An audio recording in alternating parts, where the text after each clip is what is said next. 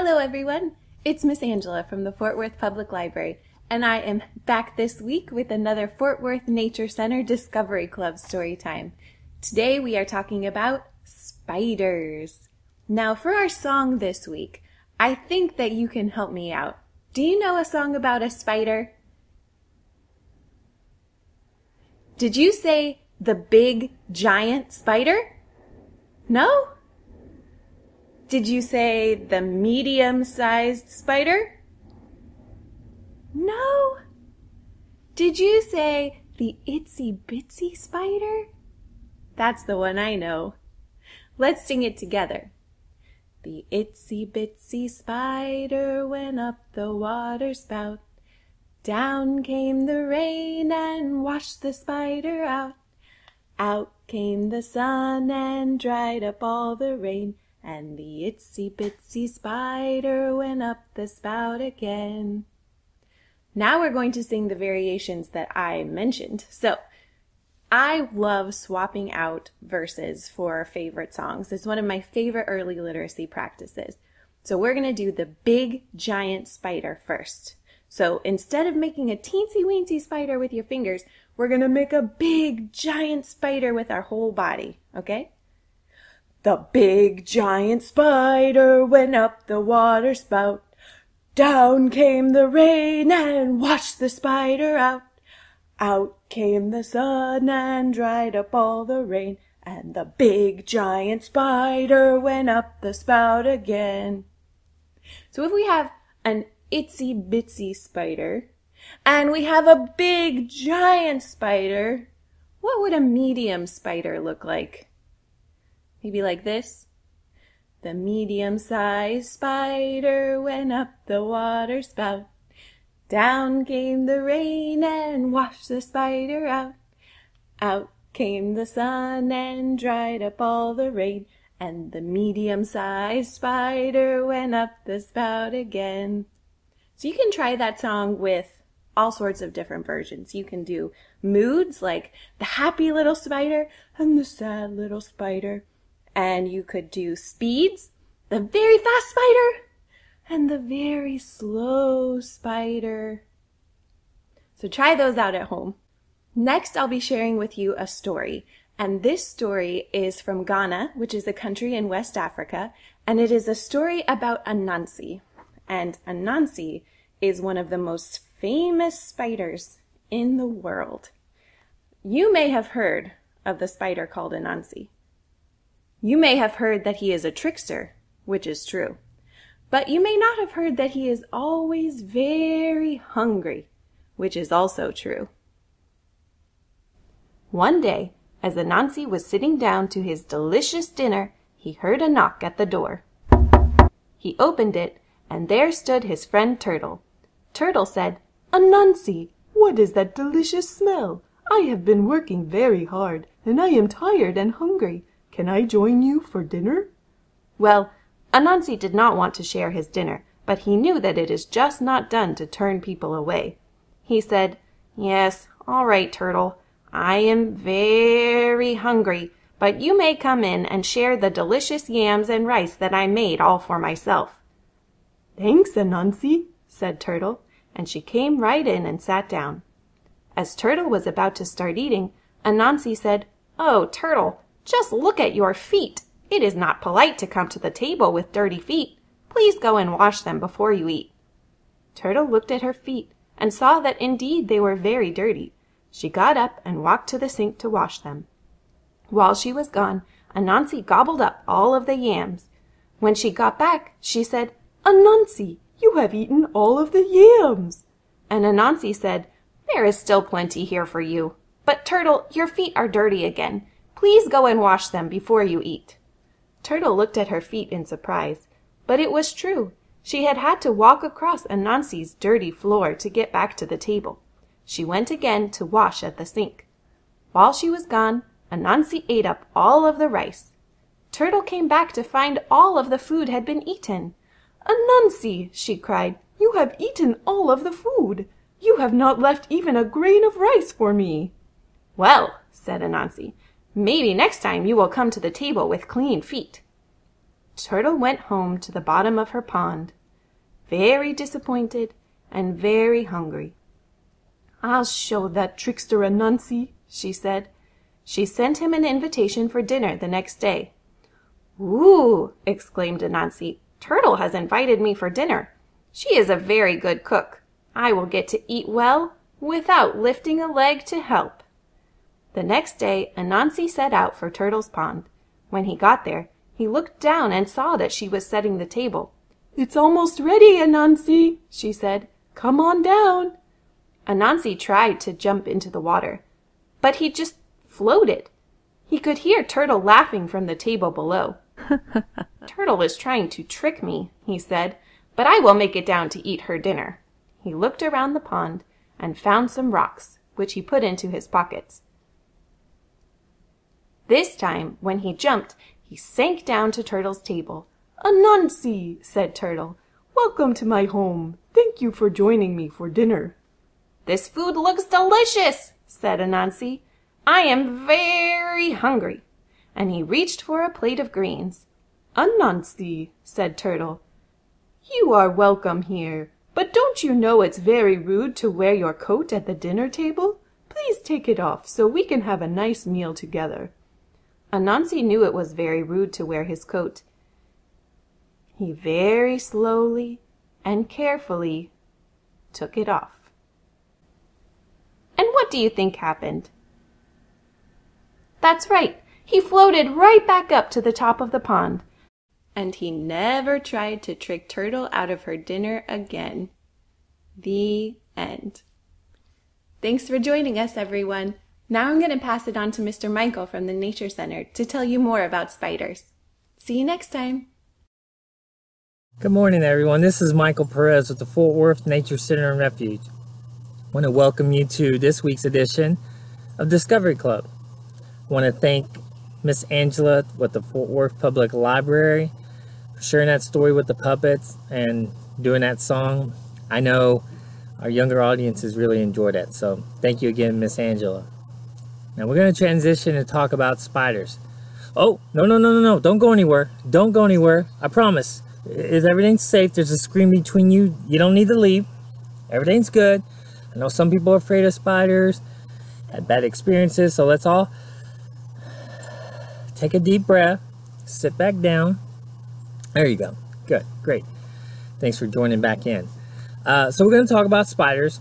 Now we're going to talk about what a spider is and isn't. We're going to talk about the body parts of a spider, talk about the benefits of spiders, and then we're going to go through some photos of some of the species we have in our area. So that's what we're going to be talking about today in Discovery Club.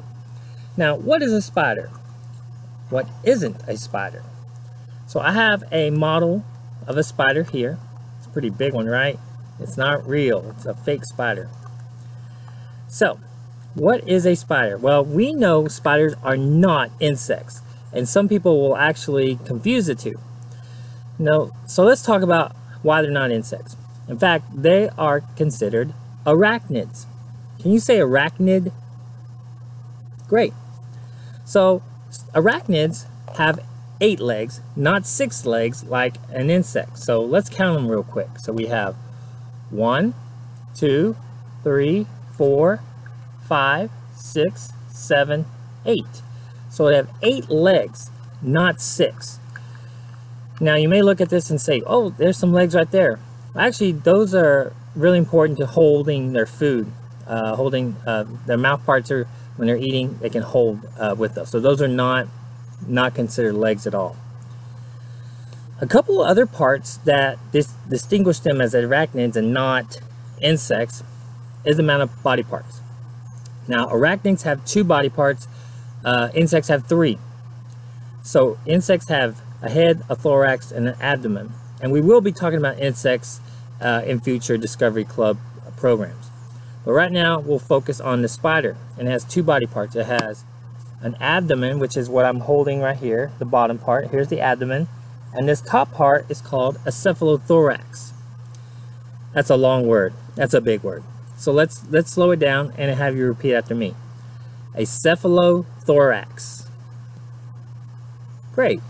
Cephalothorax actually is where the legs are attached to, the head, well, not the head, but where the eyes are, inside where his brain is, and then also these structures here. These, which I haven't mentioned, are fangs. Now, spiders do have venom, and they use that to subdue their prey, defend themselves. So this is where their venom comes from, these fangs here. So that's another part of, there they are, another part of the spider's body. So 8 legs, 2 body parts. One, the bottom part's called the abdomen, and the top part's called the cephalothorax. Now, on the abdomen, there's another part that's really important, and it's these projections here. Those are called spinnerets. And what they do is allow, whenever a spider's making a web, it allows it to manipulate that web, and so they construct a web. And I'm going to go ahead and put my spider down real quick and go over webs. Now, spiders make webs for various reasons. Okay, they use those spinnerets to make their webs so they can capture food, or when they lay eggs, or make a lifeline. Now, I have a paper here. I could don't mind that it's backwards. We're not going to focus on the words as much as we're going to focus on the photos here. This was taken out of Growing Up Wild. It's part of the Project Wild suite of curriculum. So Growing Up Wild, they have a lesson on spiders and spider webs. So there are different types of spider webs, and we said why they make those spider webs, so you can track their food sources for most spiders. Now we'll get to that in a second. So we have orb weavers. They build your usual circular web where they're trying to get things to fly into it. We'll talk about that and show you some pictures, some orb weavers a little bit later. Then the second one here you have, it's called a triangle or a funnel web. Okay, a lot of times you see those on the ground, these funnel webs. There's an opening, it's a long tunnel, and then the spider's usually sitting at the very beginning, so when something gets on that funnel web and starts moving around and gets stuck, like the orb web there too, they feel that movement, and then they come out and ambush and get their prey. And then you also have right here, which is called a sheet web. It's just almost like a hammock between like 2 branches of a tree, 2 limbs, trying to capture prey that way. And then you have your, what you would see around your house, maybe those cobwebs, are also called a tangle web, where spiders will make those, and it's really hard for something to get out of there once they get all tangled up.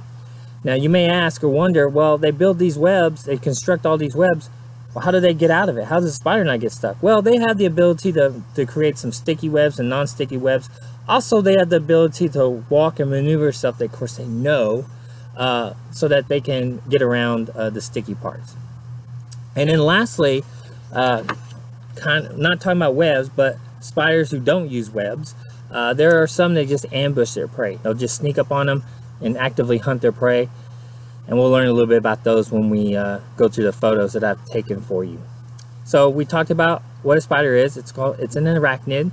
Arachnids have 8 legs. They have 2 body parts, an abdomen and a cephalothorax. They have fangs, appendages that help hold their food. They have spinnerets so they can build those webs.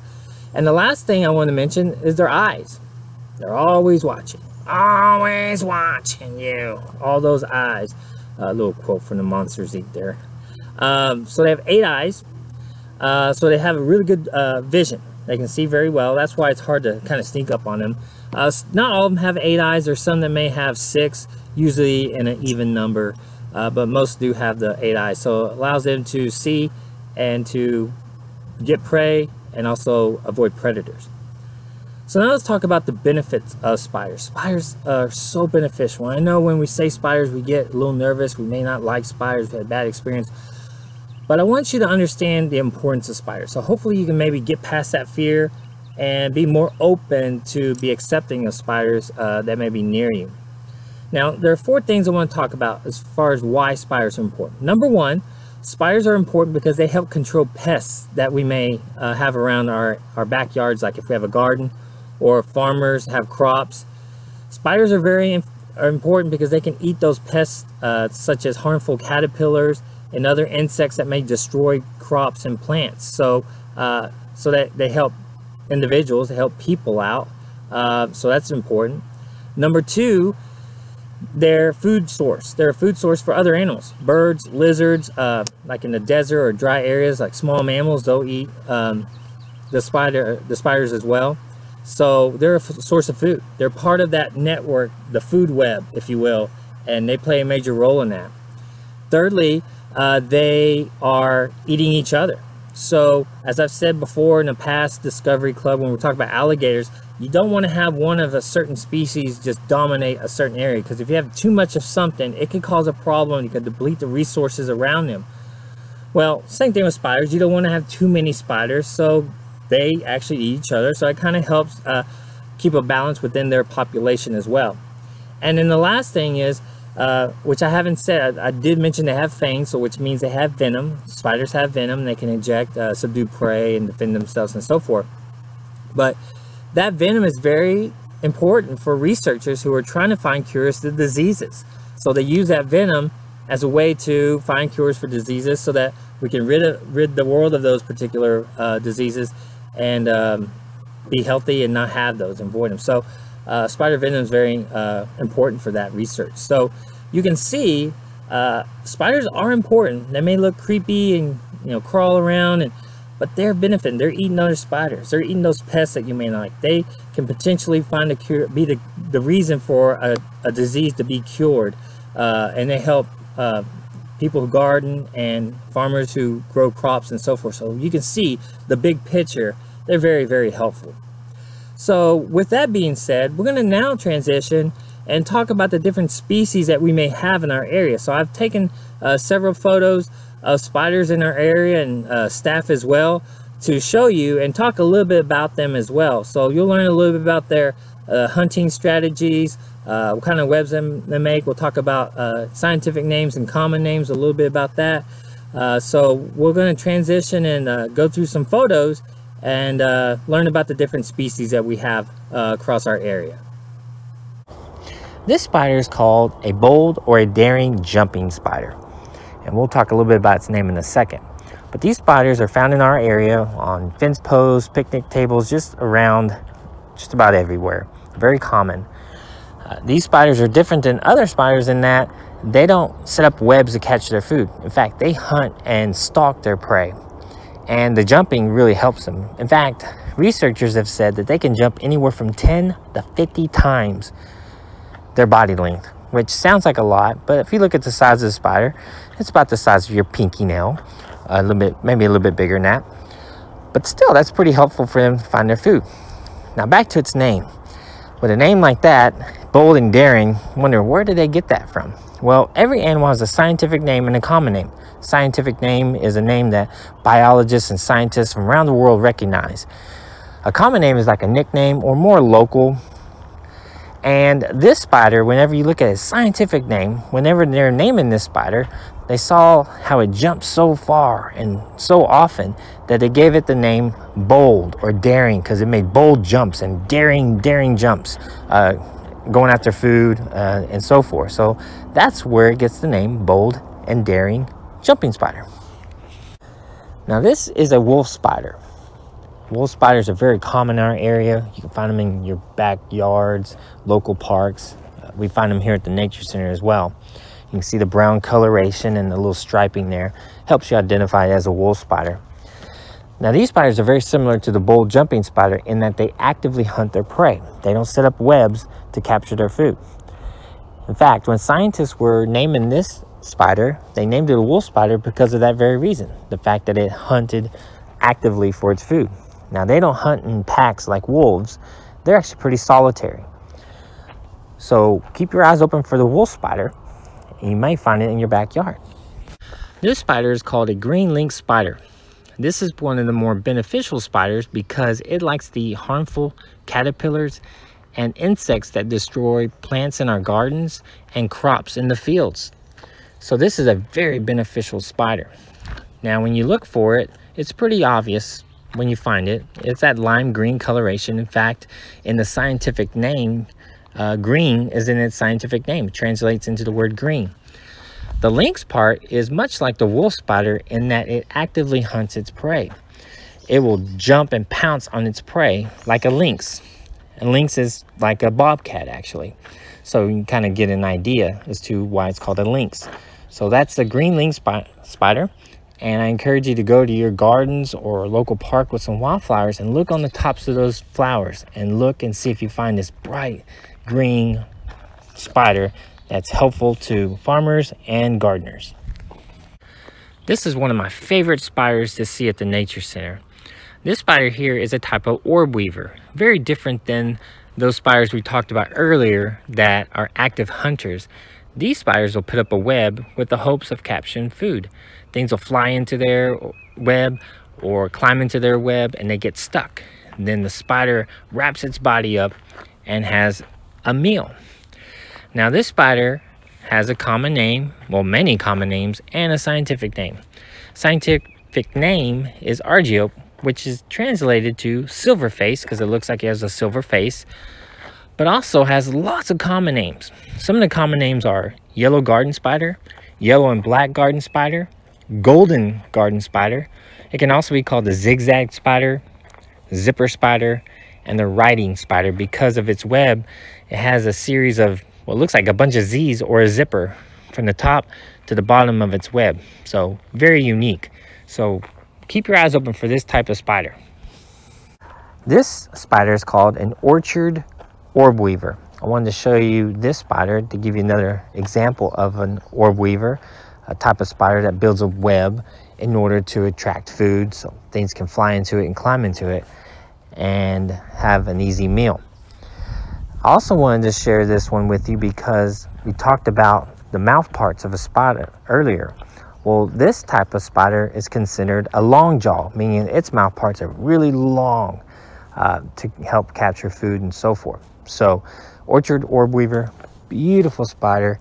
Just wanted to share that with you. So the spiders we've talked about so far, we talked about orb weavers who build webs that capture their food. We talked about a couple of species that actively hunt and pounce on their prey. But this spider gets its food differently. This is a type of trapdoor spider.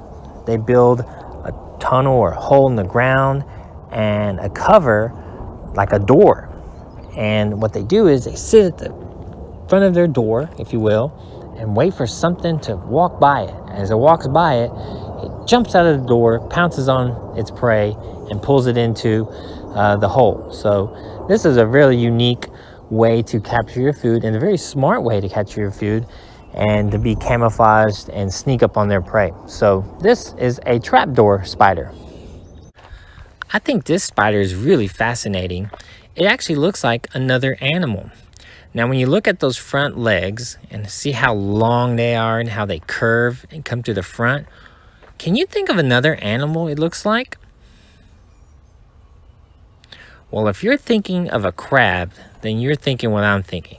This is actually a crab spider. Those front legs are longer, elongated, and curved out to make it look like a crab. Kind of a cool appearance to this spider.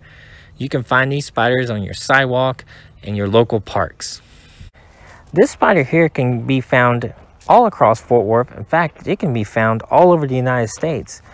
Typically found around October near Halloween. Yes, kids, this is not a real spider. It's a fake spider. This has probably been left over from one of our Trails and Treats events we've had over the years. And as I was looking for spiders to take a picture of, well, this one stood really still and allowed me to take a picture of it. So this is a fake spider. I just thought it'd be fun to include it. Now we spoke earlier about the different types of spider webs we have in our area. You probably find them in your backyard in the trees and at the parks and places you visit often. I wanted to show you this picture I took after we had a little bit of drizzle and some mist and the water droplets, how they collected on the spider web. Thought it made for a really cool picture and a cool effect. I encourage y'all to continue looking in your backyards and your trees for all the different types of webs that the spiders are making. As we said earlier in the presentation, spiders are very beneficial and helpful to our habitats. They can eat pests, they're food for other animals, and they eat other spiders. But we also need to be cautious in understanding that the venom that they have can pose a potential hazard to us. There are some spiders like this spider here, the black widow, who inject venom, or when they inject venom, can cause issues. can cause some pain and some swelling. This spider here is called a brown recluse, and they too can do that as well, causing blisters and some swelling. So we want to be very cautious around our spiders, and definitely stay away from them, and let adults deal with spiders, but definitely want to appreciate them and look at them from a distance. What spider presentation would be complete unless there was a tarantula involved, right? Here is an image of a Texas brown tarantula. I took this picture when I was visiting one of our local state parks.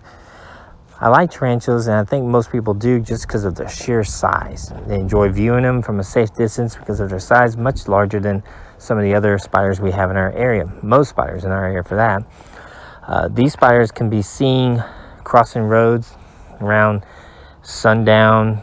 They're very active at that time. If you look at the spider, you see all those little hairs. In fact, one of its defenses is the ability to kick out some of those hairs that are located in the abdomen area. It's a way of defending itself and to get rid of any potential dangers. I encourage you to go out to your local parks and look for these spiders, but view them from a safe distance. So through all those photos, you can see there's so many different species of spiders. We had trapdoor spiders, we had orb weavers, we had those that actively hunt and pounce on their prey, trapdoor spiders, tarantulas, plastic spiders. I thought that would be fun to include as well. In fact, he's still up there on the sidewalk. So you can see there's lots of cool spiders, and what my hope is, learning more about them, you leaving this program going to read more. I know the library is going to have some books online for you to read more about, and hopefully you can gain an appreciation for these animals, because they are so beneficial to us, and unfortunately they get a bad rep based on stories and even bad experiences and so forth. So hope you appreciate seeing them, learning about what a spider is and what it isn't, that it's not an insect but it is an arachnid, and learn the different body parts, like the cephalothorax, the abdomen, the fangs, the spinnerets, and the fact that they have 8 legs and not 6. So don't be confused with insects anymore. So thank you so much for tuning in this week. We're excited to join with the Fort Public Library again next week, and we'll be presenting on owls. So definitely tune in for that presentation next week. So I hope you have a good rest of the day and rest of the week, and we'll see you next Friday. Thanks a lot, guys. Bye-bye.